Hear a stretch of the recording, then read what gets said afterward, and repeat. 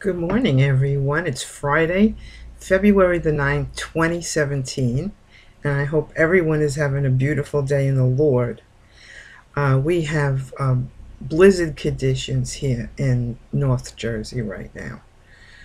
Gusty winds and lots of snow. We may break a record. Um, I have a couple of devotionals for you today, but first, I'd like to say the Our Father, so please join me. Our Father who art in heaven, hallowed be thy name. Thy kingdom come, thy will be done, on earth as it is in heaven. Give us this day our daily bread, and forgive us our trespasses as we forgive those who trespass against us. And lead us not into temptation, but deliver us from evil. Amen.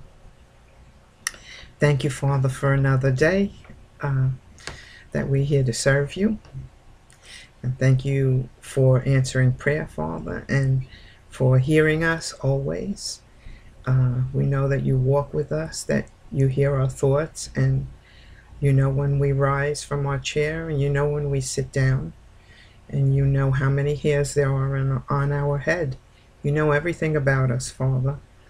You're everywhere, at all places, at all times. How wonderful is that? That you did not abandon us, Father, that you're with us until you come and take us home.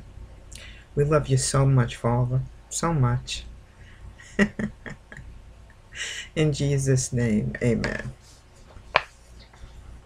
Okay. This one is called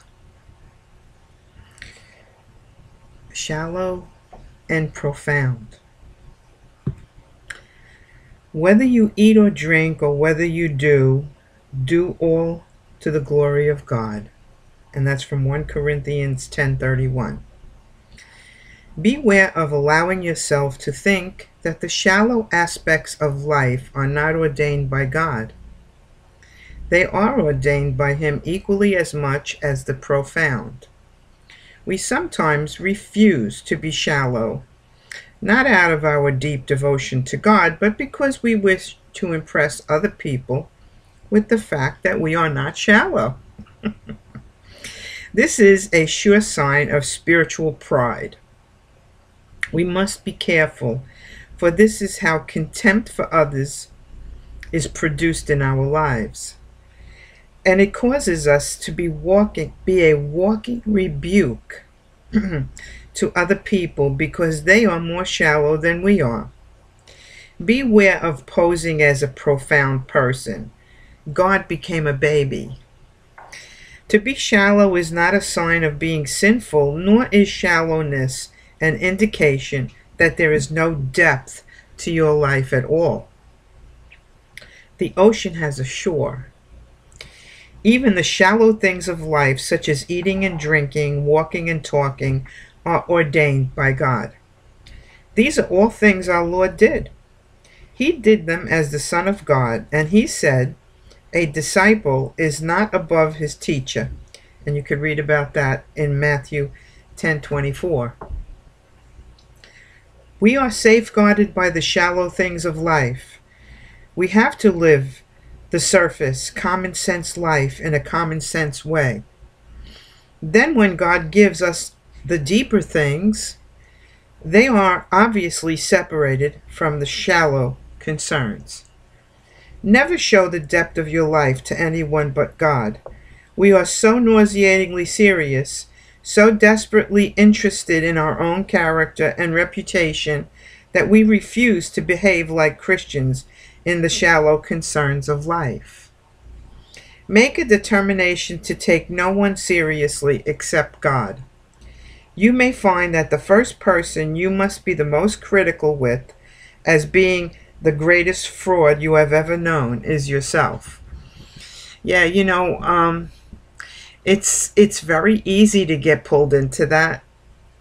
And the more time we spend with the Father, it can corrupt our perception of other people because we make an assumption or a determination that they're not putting in as much time, or they're not doing this, and you could see how easily something wonderful can turn into judgment or criticism of others. So yeah, it's the smaller things in life that keep us balanced. They keep us human. While we walk spiritually with the Father and our Lord Jesus Christ and Holy Spirit, we need to be grounded, you know. It's just like a radio, you know, has a ground wire so that you can get the reception. So that shallowness that we have to walk on this earth keeps us grounded. Like an antenna. This is called the distraction of contempt. Have mercy on us, O Lord, have mercy on us, for we are exceedingly filled with contempt. And that's from Psalm 123:3. What we must be aware of is not damage to our belief in God, but damage to our Christian disposition or state of mind. Quotes, take heed to your spirit that you do not deal treacherously, unquote. And that's from Malachi 2:16. Our state of mind is powerful in its effects. It can be the enemy that penetrates right into our soul and distracts our mind from God. There are certain attitudes we should never dare to indulge in. If we do, we will find that they have distracted us from faith in God. Until we get back to a quiet mood before Him, our faith is of no value, and our confidence in the flesh and human ingenuity is what rules our lives. Beware of the, quotes, cares of this world, unquote, and that's from Mark 4:19. They are the very things that produce the wrong attitudes in our soul. It is incredible what enormous power there is in simple things to distract our attention away from God. Refuse to be swamped by the, quotes, cares of this world, unquote. Another thing that distracts us is our passion for vindication.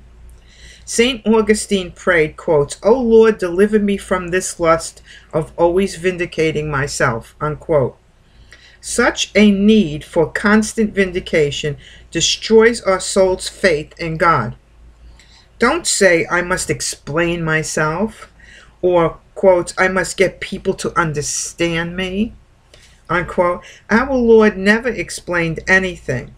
He left the misunderstandings or misconceptions of others to correct themselves.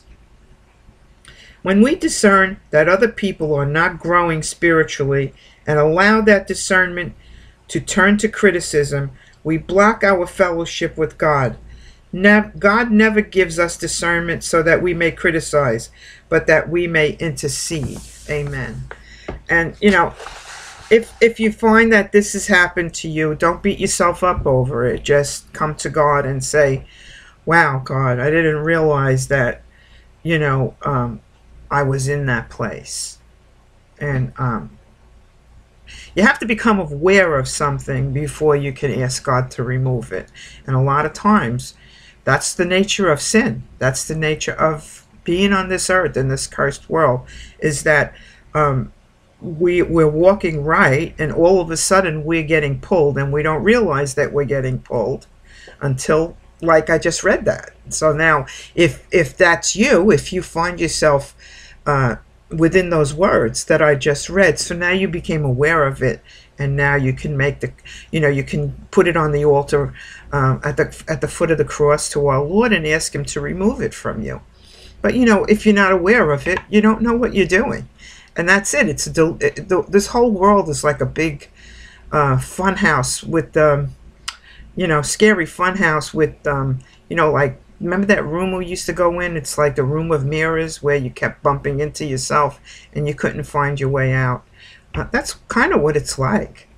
You know, and the Word of God is the truth. And that's why we need to keep going into reading the Word of God, so that God can keep giving us these revelations, so that we can He can help us with the help of the Holy Spirit to make these corrections in our thinking and in our behavior and in our feelings towards others.